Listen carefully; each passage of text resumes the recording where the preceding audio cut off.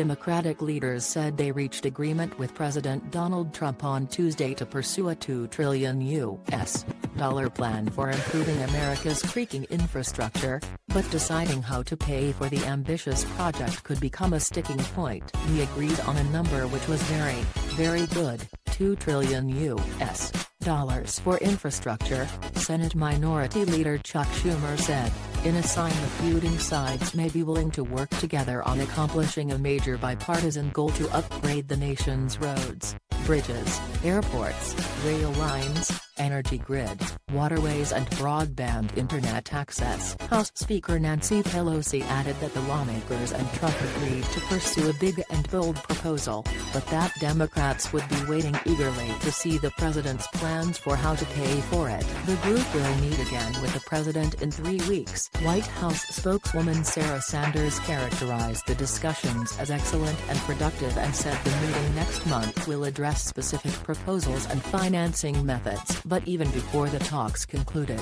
a senior administration official cast doubt on the prospects of Democrats and the Republican president striking a deal. I hope the conversations go well today, but if they don't, it would not surprise me, acting White House Chief of Staff Mick Mulvaney told the Milken Institute Global Conference in California. He said a major hurdle was the slow pace of approval for infrastructure projects, a process which must comply with a series of environmental regulations that Trump has often railed against. He's not interested in spending $1 trillion now for something that's not going to get built until 2029, Mulvaney said. Commitment to work on even the outlines of a bipartisan infrastructure plan, budgeted in 10-year chunks, marks a break in the clouds of political discord in Washington. But there was no guarantee the plan would advance in a divided Congress marred by gridlock. The meeting was the first substantive huddle between Democrats and Trump since the 35-day shutdown beginning in December that stemmed from an impasse over funding the president's long-sought border wall. It also follows the release of the special counsel's report that detailed Trump's attempts to stymie investigations into his presidency.